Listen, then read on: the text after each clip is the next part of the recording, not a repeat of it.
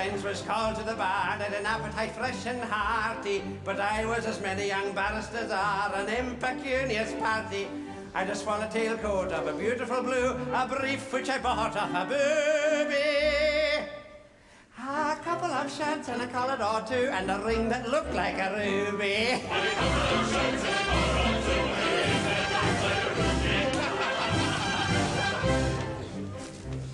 In Westminster Hall I danced a dance like a semi-despondent fury, but I thought I never should hit on a chance of addressing a British jury.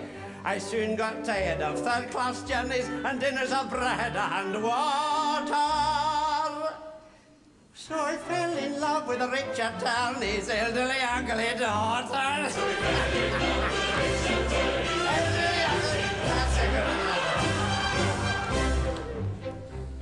The Richard Turney, he jumped with joy and replied to me fond professions. You shall reap the reward if you pluck, my boy, at the Bailey in Middlesex sessions.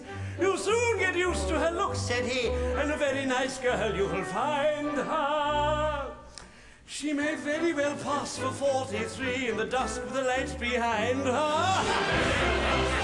In the dusk with the lights behind her. That's a good one.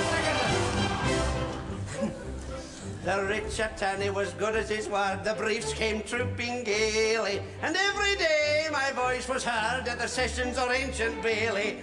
All thieves who could my fees afford relied on my orations, and many a burglar I've restored to his friends and his relations.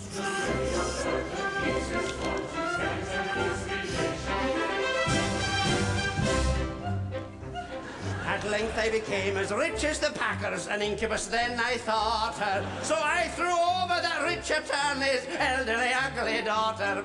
The Richard Turney, my character high, tried vainly to disparage. No!